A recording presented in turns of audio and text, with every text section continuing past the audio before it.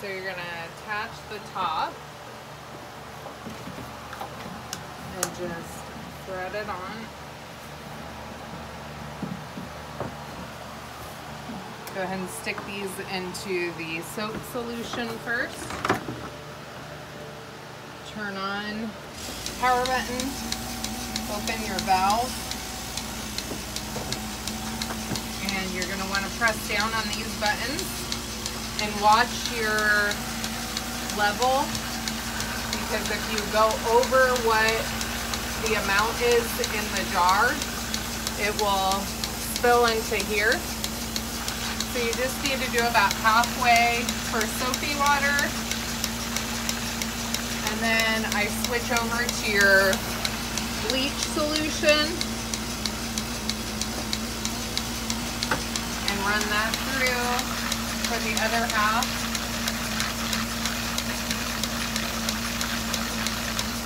Okay, and then you turn it off. Go ahead and detach that.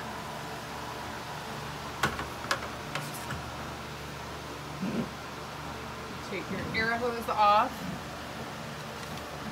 and then you can go ahead and dump back into your soapy water container.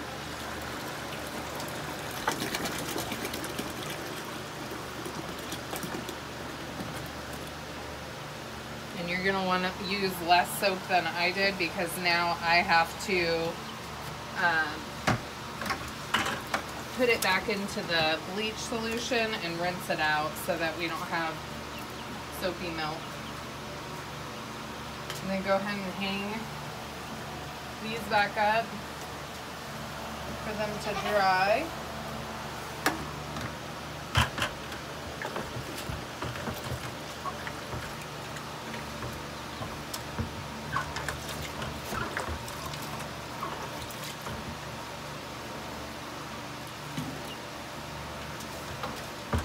If it's easier, you can take off the top.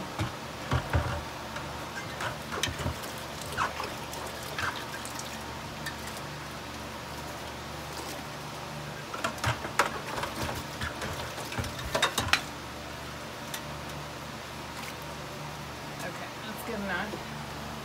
Put your jar back. Put your lid back on. But you want everything to dry, so you're just gonna wait until the morning to attach everything else. And for your wastewater, once you get done with everything, you can put both of the waters into one bucket and then either pour them behind the milk barn or somewhere on the driveway where we don't want grass to grow, because this solution will kill the grass.